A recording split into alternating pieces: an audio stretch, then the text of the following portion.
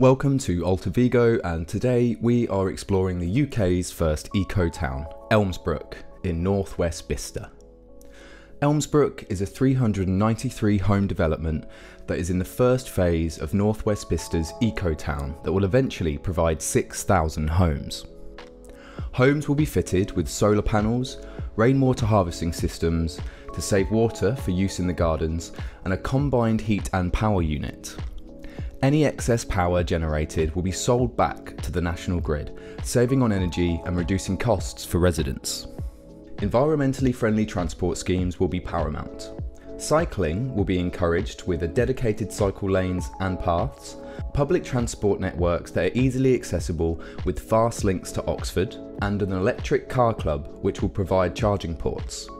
Residents will be able to pick fruit and veg from communal herb boxes or a garden fruit tree, and are able to grow their own produce in the community allotments and orchards. 40% of the village will be green space, and wildlife will be encouraged to thrive, with a nature reserve, meadows, ponds, and a country park. Bird boxes, beehives and bug hotels, as well as meadow turf roofs, plus new tree and shrub planting will sustain and attract a diverse range of species. A part of the final development will be devoted to green allotments, play areas, sports and recreational facilities, and acres of interconnecting cycle and walking paths. This entire project will hopefully inspire people to learn from the site and see the future. Every home has been designed with the future in mind, minimising waste and improving efficiency by keeping homes naturally cool during the summer and warm during the winter, with triple glazed windows, highly energy efficient doors, and higher than standard cavity and roof insulation to restrict heat loss. All of this is potential to reduce household bills. Homes at Elmsbrook will use less electricity than the average Bicester home. Heating and hot water comes from the district's heat and power system, so no more worries about boilers, while each house has rooftop solar panels to generate electricity.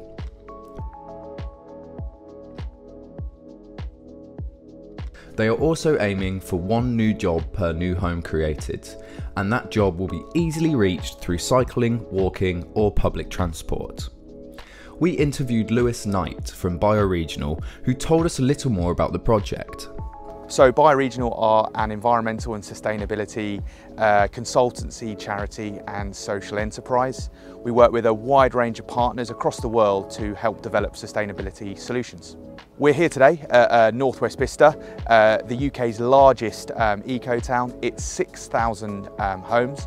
Elmsbrook is the first phase of that, which is just under 400 homes. Firstly, the homes adopt a fabric first approach, so you have really good levels of insulation. You have triple glazing on the windows, but there are also very large photovoltaic panels on the roof. And actually, reportedly, when the scheme is finally finished, it will be the largest residential PV array in the UK.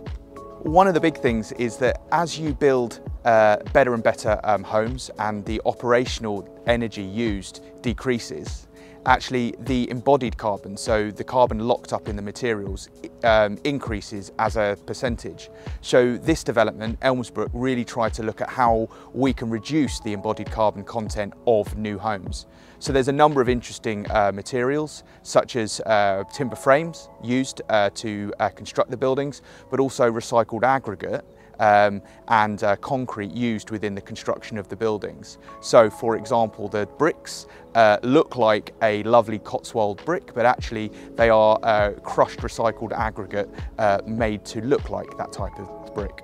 So schemes like this are really, really important. I think firstly it's important to say that you don't get everything right all of the time. So developments like this really show the art of the possible and really try and push the boundaries within the built environment sector. We know that we are facing a climate and an ecological emergency, and that we have to change the way that we build new developments. And so this scheme here really tries to show what can be done. There's some amazing initiatives and design interventions used here, ranging from the way that their homes are heated and powered, all the way through to how you create a more cohesive and equitable community. The Perch co-working building is probably one of the greenest commercial buildings in the UK. It was the UK's first Passive House Plus non-residential building, developed by the local authority here, Cherwell District Council. It's currently operated by Town Square, who are a fantastic B Corp, and really it plays a crucial role in the transport strategy and the community strategy here at Elmsbrook. It provides a local place for local residents, not only of Elmsbrook but also wider Bicester, to walk and cycle here or get here by bus to work, to meet, to network. It also provides small serviceable offices for companies such as Bioregional, ourselves that work here, but also provides a key community function by providing a place for a small eco cafe, for recycling facilities, etc. I think the public realm here and the green infrastructure is really high quality. You've got some amazing green open spaces here, the sort of green corridors that connect the different residential areas provide a real haven for people to interact with nature, but also sort of get away from roads and the sort of modern life in that way. But I think also it provides a really convenient and attractive way for people to move around not only this development but also to connect to wider Bicester, which is only sort of 5–10 minutes that way, and they can do that easily and safely and conveniently by walking and cycling. We at Alta Vigo thought this development was fascinating. Walking around and filming the area was a treat, certainly somewhere I would personally enjoy living. This approach to housing is the future. A focus on sustainability is important when building homes, and we think this deserves to be celebrated.